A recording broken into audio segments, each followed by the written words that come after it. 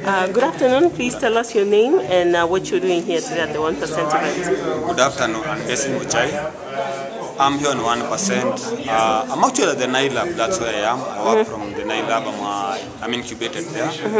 Today we're working on a project, Fanya Mambo.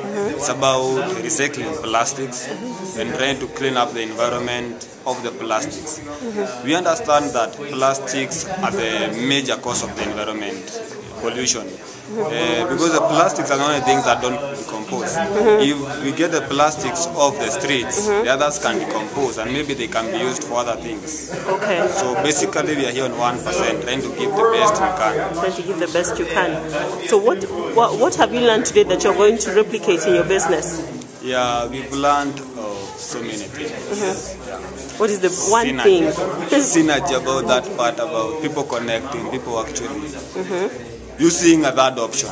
You see, they're always looking at one option and the other one. You realize there's another third option, one that people are not thinking about.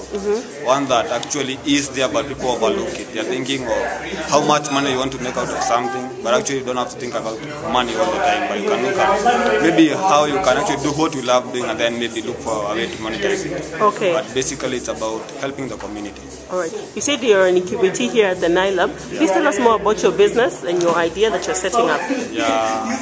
What we do is much of content development. We try to have as much a portal where you can get as much about Kenya as possible. Trying to go across every division, not like talking about just ICT or tourism. We try to give people information about anything there is about Kenya, so that when you come to Kenya, you can get a portal where everything is there.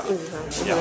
What has been the response so far from the people you've spoken to about your business idea? The business idea people actually embrace the idea.